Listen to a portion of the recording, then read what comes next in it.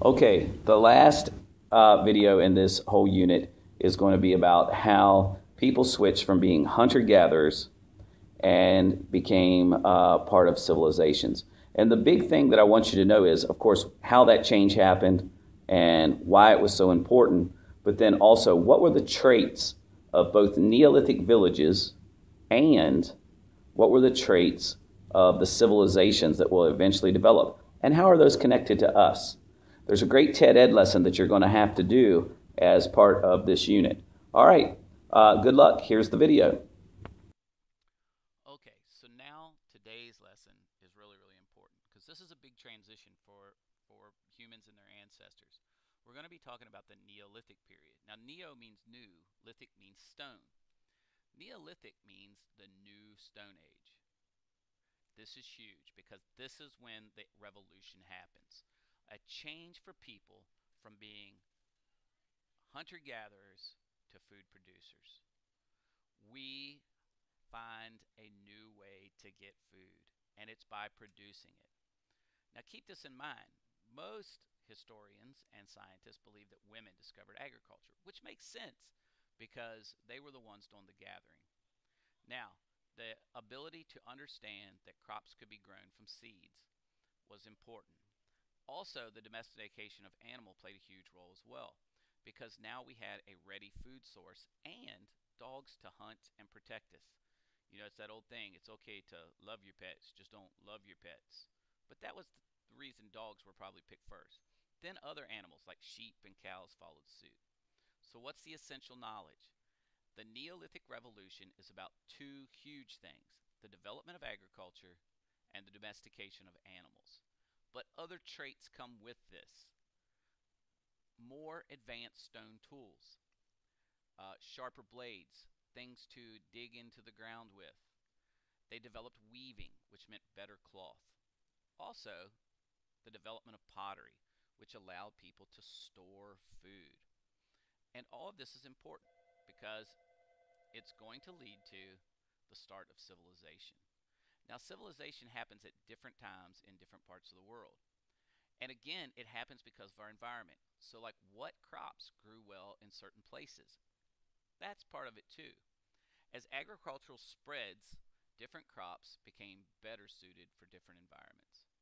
And the places became known as the cradles of civilization, where you could grow crops and start a village because a lot of people could do this. Now, the big civilizations are going to happen in river valleys.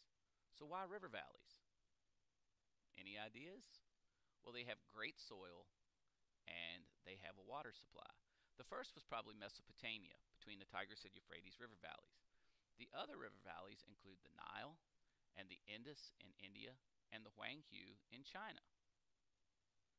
These villages spread throughout Europe and the rest of the world. The oldest and largest of the villages are found in Southwest Asia. Let's look at some. Jericho. Jericho was located on the Dead Sea in the area that we know as Palestine. It was in existence about 8,000 years ago. Çatalhöyük is found in modern-day Anatolia or Turkey.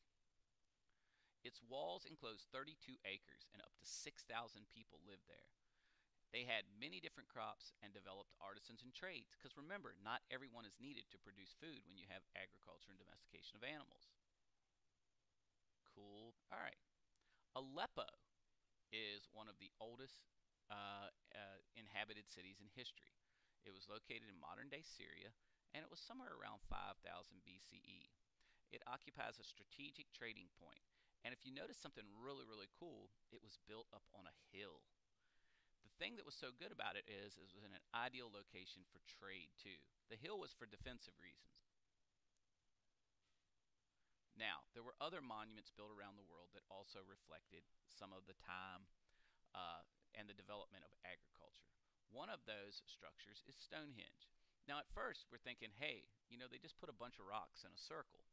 But the truth is that we now believe that this was an agricultural calendar as well as a religious point. And the cool thing about it is that it was completed. It was started in the Neolithic Age and it finished in the Bronze Age. It's located in Salisbury, England. And this is what it looked like probably upon its completion. today, these are the ruins that we have left.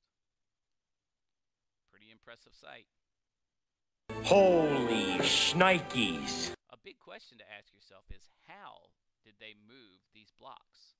These blocks probably came from some up to 10 miles away, and they weighed 25 to 30, even some as much as 50 and 60,000 tons. That's big weight. Archaeology has revealed the valleys of the Zagros Mountains in western Iran were crucial locations during the Neolithic Revolution. But why do anthropologists see this as such a momentous era in human history? The Neolithic Revolution was probably the most important breakthrough that humanity's ever made in terms of change of life, because it's basically the foundation stone upon which the historical civilizations are built. We're basically talking about the beginning of farming, the beginning of the domestication of animals, growing crops in the fields around a permanent village. Now, it wasn't long before these villages became towns, and eventually these towns became cities, because without farming, there would never have been a city on the face of the earth. We are the inheritors of that Neolithic Revolution. So this really is our point of origin. Not surprising then. Now, the cool thing is about agriculture is that civilizations start to develop and a lot of good things happen. One of the bad things is that the societies become very, very male dominated. And men were now seen as the primary providers of food because they did most of the work with the agriculture. And because of this, societies become patriarchal, which means they're very male dominated. Now, it's interesting because other things start to happen as well. Metals are going to develop. The first one to be used in a large amount of tools and even for armor is going to be copper.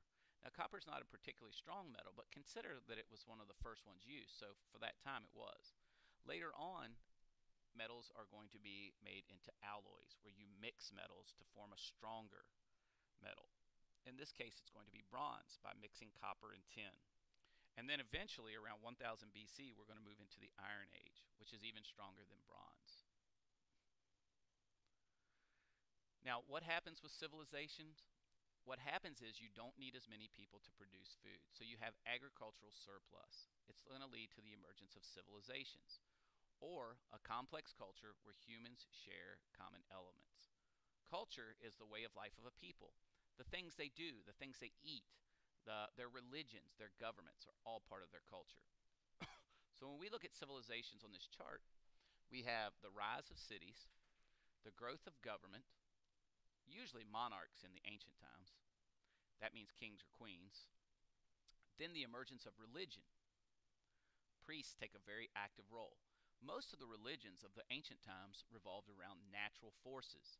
Again, the environment played a huge role on these people. The sun was immensely important to them. It was important that it came up every day.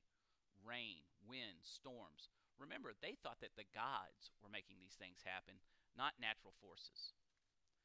New social structure. Instead of everybody being equal, like in a hunter-gatherer society, society changes. And you have a rich group and a poor group. You have a ruling class and a class that is ruled. And plus there's slavery pretty much from the existence of civilizations. We also get a really important element that makes history happen. Remember, everything that happened before writing was prehistory. Now we develop writing, and we're allowed to, for the first time, create what we know as history. So, cuneiform or cuneiform, is the first writing developed in Sumer, which is located in Mesopotamia between the Tigris and Euphrates rivers. Also, artistic activity, the building of temples, palaces, paintings, and sculptures all start to take off with the creation of civilization. Now, all of this is based on the idea, once again, of agricultural surplus. People start to develop skills like making fabric, pottery, jewelry. Those are artisans. They become good at trades. You also have the specialization of labor, which means that people become good at doing their jobs using technology, which are the skills and tools of society, and you start to have food being stored for longer periods of time, which is vital if you're going to have population growth. And then lastly, you start to have trade between the different cultures and villages. And it first, they're going to use something known as the barter system, where you just trade goods for goods. No money involved yet. Okay, so again, the civilizations start to form in the river valleys. The first is the Nile, the Tigris and Euphrates, the Indus River, and the Huang Hu. And I'm going to show you these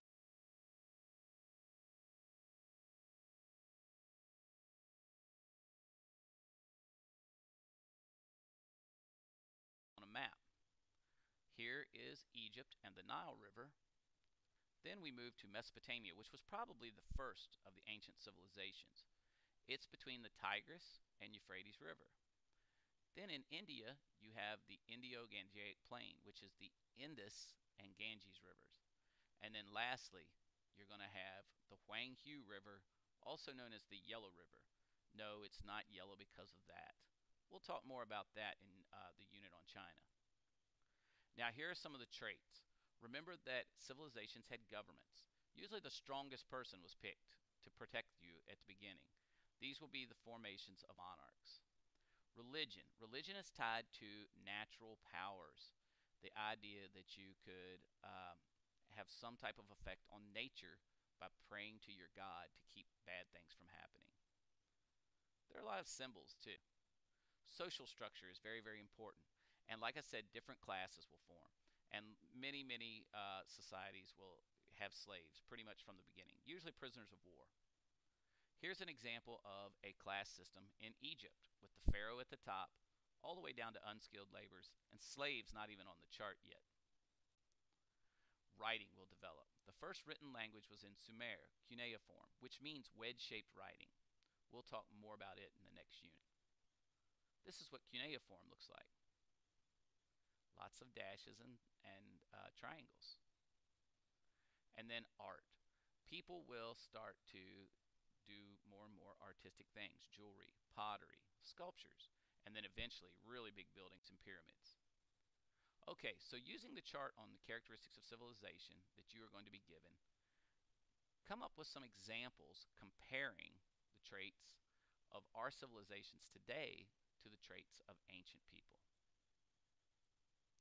This is the chart. Boom.